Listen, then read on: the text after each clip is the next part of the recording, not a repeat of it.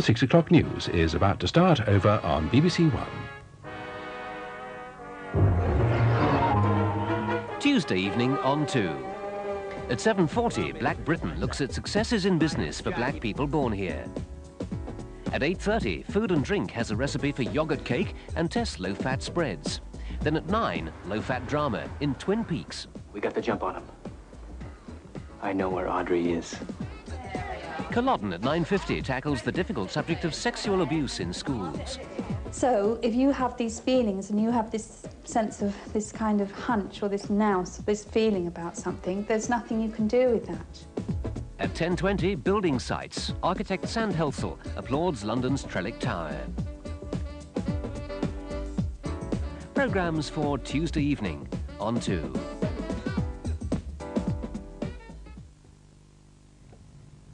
And now on BBC2, our film. A luxury hotel in Miami provides lots of scope for the comic mischief of Jerry Lewis at large as the bellboy.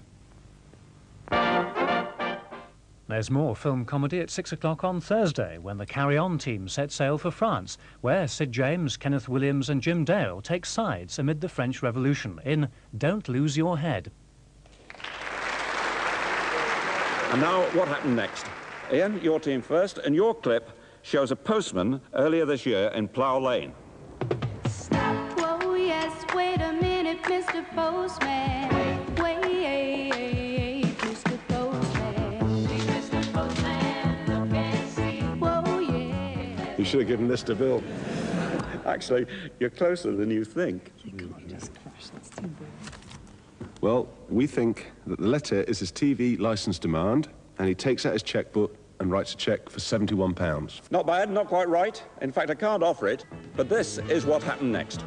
For an annual premium, he opts to pay the licence fee in 4 instalments using the new budget scheme. And all it took was a phone call. To find out more about the TV licence budget scheme, call 0345 345 000.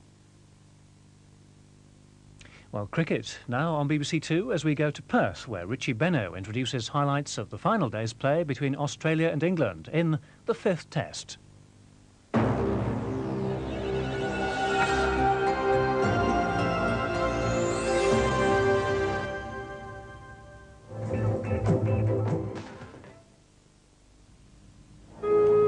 Tomorrow, the worlds of industry and academia collide.